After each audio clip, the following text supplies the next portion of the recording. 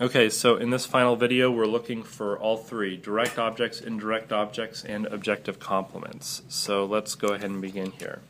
I is the subject, find is the verb, these stories is our direct object, it's the thing that I'm finding, and how do I find these stories?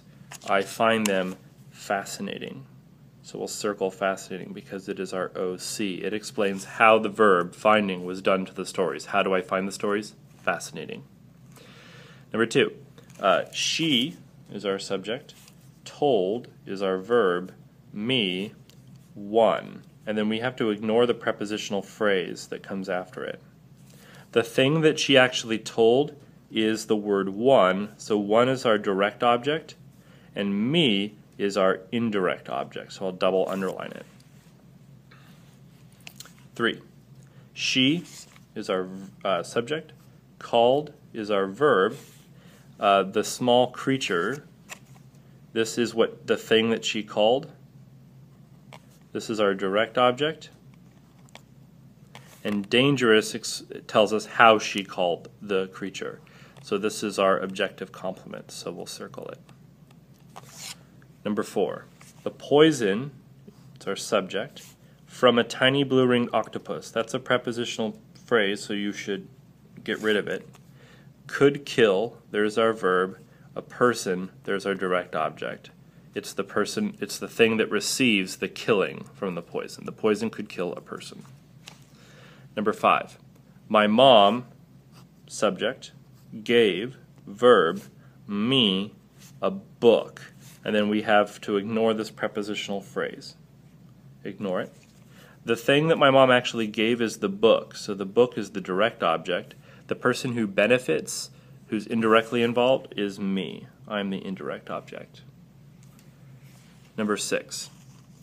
Some hummingbirds, there is our subject. Beat, there's our verbs. Their wings, here's our direct object,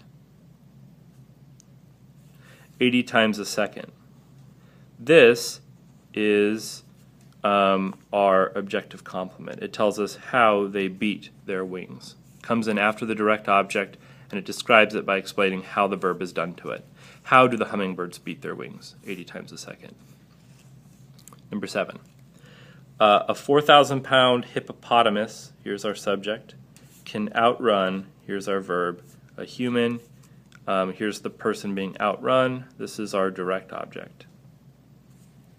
Number 8, a python, subject, ignore in Indonesia, once ate, a python ate, and then this is the receiver of the eating, a 14-year-old boy, this is our direct object.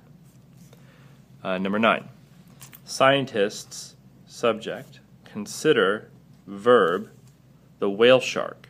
This is the thing receiving the consideration. This is our direct object. And then the largest fish in the world, this is what they consider the whale shark. So this is our objective complement. It comes after the direct object and it explains how the action was done to the direct object.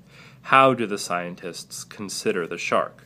And the answer is the largest fish in the world. So that is the objective complement.